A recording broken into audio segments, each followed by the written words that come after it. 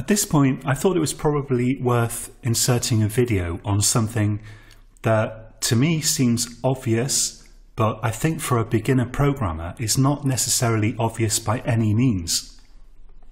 So supposing you've got a loop or some other construct like an if statement. Let's use a loop to illustrate this. So I'm going to say for I in range 3, colon. Now we know that we have to indent whatever goes in the body of the loop.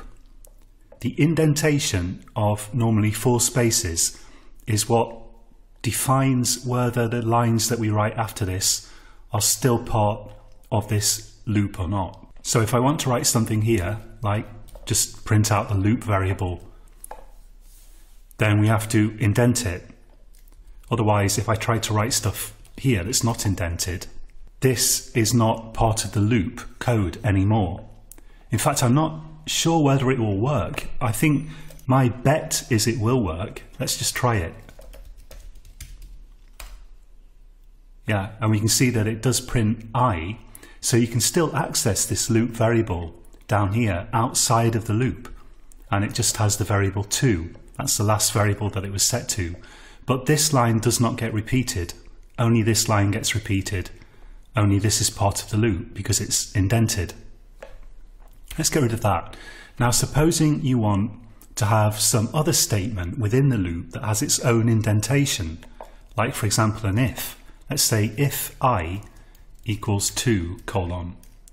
Now the code that goes in here will get indented by 8 spaces. Let's do print I is 2. Because we have to indent this 4 spaces to say that it's part of this if statement. It's the code block that the if statement applies to, but that itself is already indented 4 spaces. So this is going to have to be indented a total of 8 spaces. And when I hit the return key here, actually, Visual Studio Code automatically puts my cursor in the right place. So a lot of the time, you don't really need to think about this. I have come across professors of computer science who believe you should use an editor as a beginner that helps you as little as possible. And there are some editors I know for a fact, for example for Java, that seem to put the cursor deliberately in the wrong place even, never mind the right place, or never mind being neutral about it. I personally don't recommend that at all.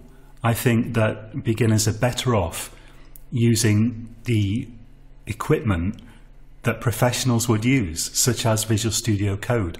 I don't think an unhelpful editor helps beginners at all in my experience. You're better off trying to make the learning experience as smooth as possible using professional tools and getting used to them, rather than using some kind of tool for beginners or some sort of thing that's not intended for programmers like Windows Notepad or something. I don't agree with that philosophy, but each to their own. Anyway, the main point of this video is just that you can end up needing multiple indents if you've got constructs within constructs. Once you start to get to the point where you've got constructs like this, indented constructs within constructs within constructs. So if, for example, I had a for loop that was part of this if block or another if within this if, well, you can do that. But once you get up to 3 levels of indent, you should probably start thinking about restructuring your code using typically functions or methods, which we're going to look at later on. And certainly I would say probably if you get up to 4 levels of indent, that's just probably too much and the code probably needs rewriting. However, there may be exceptions to that. It depends exactly what you're doing. The aim is always to write clear, elegant code. Hello, you've been watching a free sample from my Python and Machine Learning for Complete Beginners course. I'm uploading enough videos from the start of the course to get you started with Python and machine learning. The full course is absolutely massive. If you're interested in it, please click the link in the description.